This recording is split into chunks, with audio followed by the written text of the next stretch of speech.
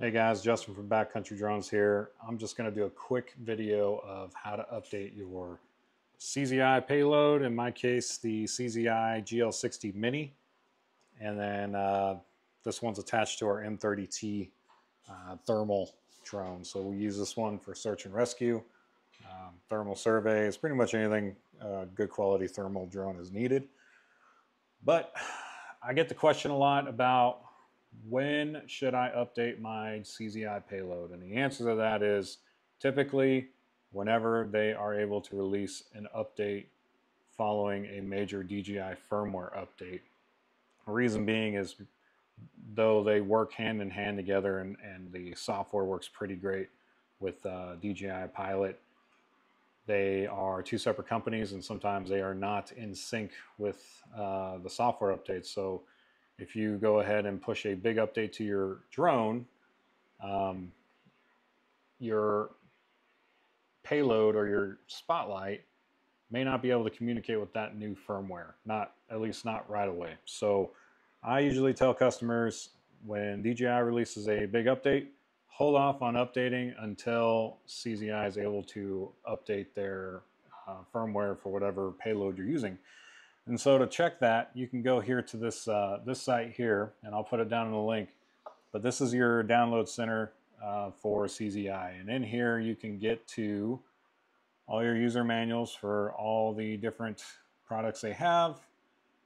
And then the firmware downloads are on here. And they are up to date. They are not old firmwares. Basically, whenever they push a new firmware update, they will go ahead and put it up here, and this is the only one you can use. So for our case, we want the GL60 Mini update, which we've already downloaded, and then the GL60 Mini firmware version 2.01. The update PDF just basically tells you what has been updated, right? So it's going to tell you which aircraft firmware is going to correspond with this firmware version of their light. And it's always a good idea just to make sure everything matches up. And also, of course, your DJI Pilot 2 app, making sure that's up to date. And then they'll tell you, what did they do in this update? This update came out in August, I believe. Yeah, August 21st, 2024. And I have yet to update either the light, the drone, or the controller. I just haven't needed to do it yet, but I've decided to do it this weekend. So, and this is their notice: use this firmware to update the drone to the latest aircraft firmware. Okay, so we're going to go through that here in a second. We've already downloaded the update. It's in our download files. So we're going to come here to the DJI Assistant 2 Enterprise Series. Now, most of you probably know what this is. You've already dealt with this, but this is how we're going to do it from here. So over here, you're going to turn your drone on. You're going to make sure you have a USB-C connection into the computer and then plug in your light. Okay, and then all we're going to do is we're going to power it on.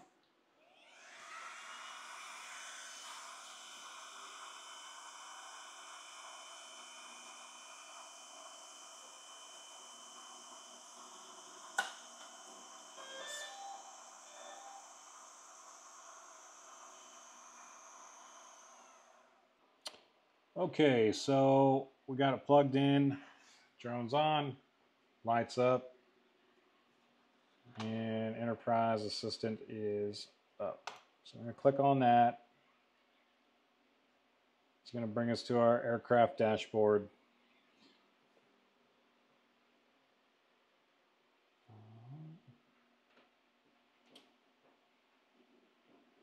And then updating no flight database is required. We're not going to go through, we're not doing that yet.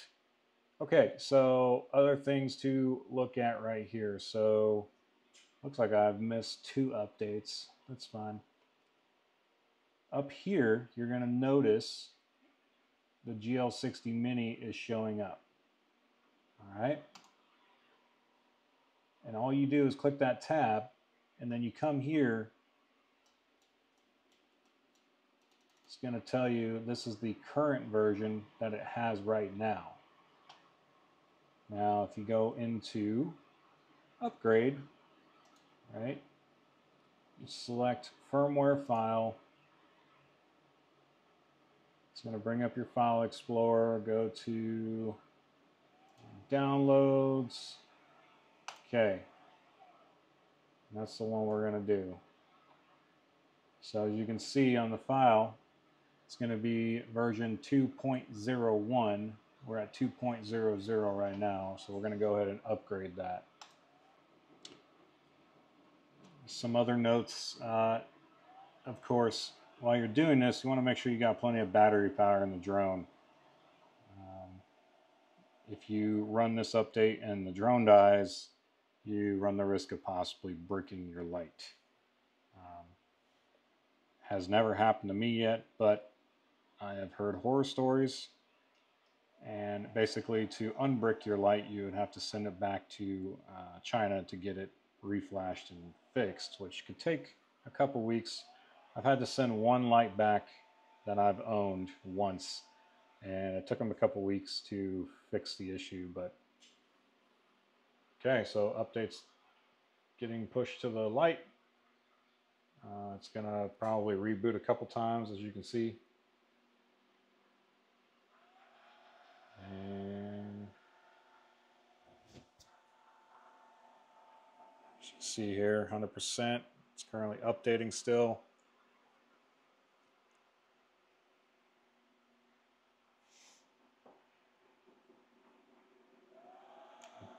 And there it is.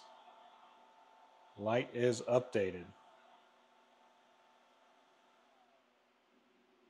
Usually that those Code 3 lights, when they flash like that, that confirms that the light has received a successful update and it is ready to go now. As you can see, update complete. So this is what you can do with your firmware updates for your light. You can do it all in one spot on DJI Assistant 2 Enterprise Series, and you don't need to go through the pain of trying to update the light individually or through the controller. You can do it all right here. So we're going to come back out, come here, go back to our aircraft dashboard, and then we would just essentially update our drone as normal. And we can also come back here and make sure that the current firmware is actually current. So we updated to 2.01 and we are at 2.01. As far as updating your M30T or any other DJI drone, Enterprise Series drone, this is all you got to do here. You press upgrade and then the system does the rest for you. It could take a couple minutes, it could take a couple hours. Just depends on what the release notes state. Now, remember what I mentioned earlier regarding the updates DJI pushes versus what CZI is pushing. So on this particular drone of mine, I just updated the GL60 Mini, and you can come back in here and you can see what firmware your 60 Mini or your whatever CZI you have. You can verify that the update did take and that it's currently showing on the software here. Now, if we go back to when this was released, GL60 Mini firmware 2.01, come over here. This was released 22 August. So we know that any DJI firmware released before 22 August should be safe to update with. Now, as I mentioned earlier, come on.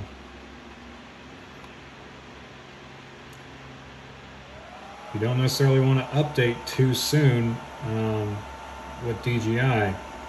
So this looks like this just dropped about a month ago, but our firmware for the 60 Mini was in August. So this one is looking like a safer bet to upgrade to. Now, the release notes for both of them, all they say is improved aircraft stability. And that may not seem like much, but remember, this is a gimbal on top of another gimbal. So whatever telemetry updates they put into this thing may not work with this yet. I have yet. Sometimes I'll contact CZI directly and find out if it's safe to update to this latest version. Sometimes they'll be like, yeah, it's good, we don't need to update anything on our end. But before, if I can't get a hold of them, or if I just don't have the time and I want to play it safe, I'm just going to go ahead and upgrade to the firmware that was released prior to the 60 Mini update. So this is not like do or die advice. You can do whatever you want, whatever you feel comfortable doing.